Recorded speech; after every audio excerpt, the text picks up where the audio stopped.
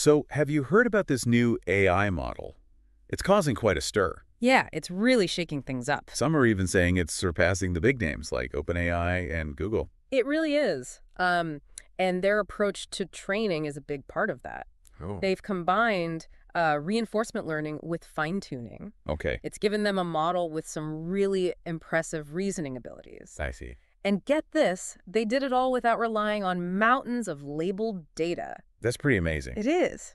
What I find really interesting is that they've decided to make this technology available to, well, everyone. It's a big deal. They've released the model weights publicly, Yeah. and they even created a series of smaller Like distilled versions. distilled versions, right? Yeah. That's a game changer for the AI community, isn't it? Oh, absolutely. This kind of open access could really accelerate research and development, I think so, yeah. And it's a completely different philosophy compared to some of the other major players. especially when you consider how cost-effective their API is. For sure. This could be a real opportunity for, well, smaller companies and developers who want to explore this technology. Absolutely. And without breaking the bank. Right. So you ready to dive into what makes this model tick? Absolutely. Let's get into it. Okay, so it's fascinating how they've gone all in on reinforcement learning in a way that really departs from how everyone else does it. Okay. Like the typical reliance on supervised fine-tuning. Yeah. They even developed a variant called Zero that was trained entirely without it. Zero. Yeah. How did they manage to pull that off? Well, they employed some pretty innovative techniques, Like, like one called Group Relative Policy Optimization, or GRPO. okay. You can think of it as a way to streamline training and keep costs down. Makes sense, especially with a model of this scale. Exactly. So efficiency was a top priority. From the outset, yeah. What else? Well, they also used this dual reward system. Okay. It considers both the accuracy of the model's output Oh. and how it presents that output. So it's not just about getting the right answer. No. It's about presenting it in a clear, understandable way. Exactly. They wanted to ensure that the model could communicate effectively. That's pretty clever. It is. And to guide the model's learning, Yeah. they implemented this simple training template Right. It's like a blueprint. so the model can learn and adapt. Exactly. Did it actually work, though? Did Zero live up to the hype? Well, they tested it on the AMath Olympiad test. Okay. At first, the model had a pass rate of about 15%. But after training, that number shot up to an impressive 71%. Wow. And get this, when they used a majority voting mechanism, Okay. it even outperformed OpenAI's model on the same test. That's remarkable, especially for a test as challenging as the AME. It is, yeah. It really highlights the power of their reinforcement learning approach. It does, but they also ran into some limitations with Zero. Oh. The output, sometimes it wasn't easy to read, and they noticed some language mixing as well. So how did they address those issues? Well, that's when they went on to develop the full model. Okay. They incorporated something called Coldstart data and fine-tuning. What is Coldstart data? Essentially, it's using a small set of high-quality data to give the model a head start.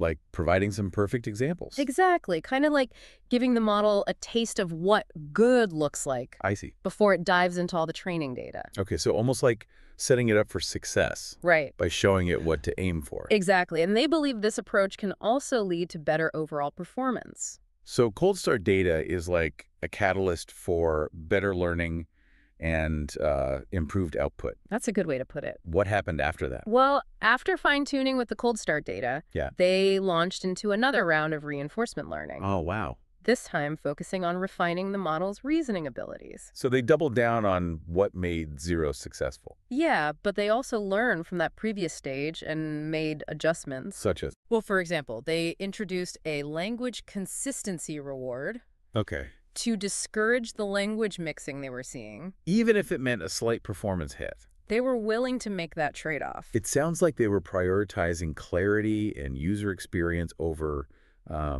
raw performance. You got it. And to make sure the model could handle a wider range of tasks. Uh-huh. They introduced a stage called rejection sampling and supervised fine-tuning. Right, incorporating data from other domains. So it's like exposing the model to a diverse curriculum, Exactly. helping it become a well-rounded student. That's a good way to think about it. How did they ensure they were using high-quality data for this? They used a reward model to carefully select the data. So quality over quantity? Or is that Absolutely. everything? Not quite. They then implemented a second phase of reinforcement learning. Oh, wow. This one focused on aligning the model with human preferences, Interesting. things like usefulness and harmlessness. It seems they were very focused on building a responsible AI. They Where's were that involved? They used all sorts of reward signals and diverse prompt distributions to teach the model what's considered helpful and appropriate in different contexts. It's like instilling a sense of ethics into the model. You could say that. Yeah. It's like they were teaching the model not only what to say, Yeah. but how to say it responsibly. Exactly. And finally, they used a technique called distillation Right. to transfer the reasoning abilities of the full model Yeah. to those smaller, more efficient versions we discussed earlier. It's amazing how they created this family of models, It is. each with its own unique strengths and potential applications. It really is. This whole development process is a testament to their commitment to, pushing the boundaries of AI Absolutely. while ensuring it's accessible and used responsibly. Yeah, that's impressive. It is. And the results, they speak for themselves. Oh, yeah. They've done a ton of benchmark testing. And this model is consistently hitting state-of-the-art performance, Wow. especially in tasks that really need complex reasoning. It is astonishing to see a company, well, relatively new, making such significant strides, It is. especially given how fast AI development moves these days. Yeah. It really does make you wonder what the future holds. It does. We've seen incredible advancements in just the past few years, For sure. and it seems like the pace is only accelerating. It's exciting, but also a little bit daunting to think about, isn't it? Yeah, I think so. I mean, AI is already changing so many aspects of our lives, It really is. There's no denying its impact. from healthcare and education to transportation and entertainment. Absolutely. And with models like this one pushing the boundaries even further, Yeah. the potential is really immense. It's clear that AI is going to play an even bigger role in our lives. No doubt. But what does that actually mean for us? That's the big question. What about the future of work? How are we going to adapt to all these changes? Those are questions we all need to be thinking about. Absolutely. As a society, we need to have some thoughtful conversations Yeah. about the ethical implications of all this, Uh-huh. about the potential risks and benefits, Yeah. and how we can make sure these technologies are developed and used responsibly. It feels like that's a conversation that needs to involve, well, everyone, It does. not just the tech experts Right. and the policymakers. We all have a stake in this. We do. It's not just about the technology itself. No. It's about the values we embed in that technology and the choices we make about how we integrate it into our lives. So how can we prepare for this AI-powered future then? That's a good question. Should we all be learning to code? Or studying data science? I think while technical skills are valuable, Yeah. the most important thing is to cultivate a mindset of lifelong learning. That's interesting. Because the world is changing so rapidly It is. that the ability to adapt Yeah. And to acquire new skills is going to be crucial for success in any field. So it's not necessarily about specific skills, Not necessarily, no. but about the ability to be flexible Exactly. and to evolve alongside the changing landscape. Right. And it's also about fostering critical thinking skills. Oh, okay. We need to be able to evaluate information critically, Yeah, to discern fact from fiction, right. and to make well-informed decisions in a world that's increasingly driven by data and algorithms. That's especially important with the rise of AI-generated content. Absolutely. It's becoming more and more difficult to figure out what's real It is. than what's not. Media literacy is more important than ever. I agree. We need to be discerning consumers of information, Yeah. questioning sources, considering different perspectives, Yeah. and developing our own informed opinions. It's almost like we need to become AI detectives, I like that. constantly evaluating the evidence, filtering out the noise. I'm just like any good detective. Yeah. We need to be adaptable, Uh-huh. resourceful, and always eager to learn new things. It really is a fascinating time to be alive It is. and challenging. Yeah, The future is full of possibilities, it is. but it's up to us to shape that future That's right. in a way that benefits everyone. Well said. And while we can't predict what lies ahead, Yep. one thing is for sure. The journey will be full of wonder and responsibility. I think so. We need to be prepared to embrace the unknown, to navigate the complexities of this new era, Yeah. and to make sure that AI becomes a force for good in the world. Couldn't have said it better myself. And perhaps most importantly, Yeah, we need to remember that AI is a tool. it is. And like any tool, it can be used for good or for bad. That's right. The choice is ours. It's a choice we need to make together. Yes. With wisdom, with Wow. compassion, Yeah. and a deep understanding of the potential consequences. So as we venture further into this uncharted territory, let's do so with open minds, Yeah, open hearts, absolutely. and a shared commitment to creating a future that's both technologically advanced and Yes. ethically grounded. Maybe we can shift gears a bit Okay. and explore some concrete examples Yeah, that'd be great. of how AI is already being used Sure. to tackle real-world problems. That's a great idea. I'd love to see how this technology is actually making a difference. So where are we already seeing this real-world impact? Well, healthcare is a prime example. Yeah. We're seeing AI systems that can analyze medical images like X-rays and MRIs Okay. to detect diseases, Hmm. even catching things that human doctors might miss.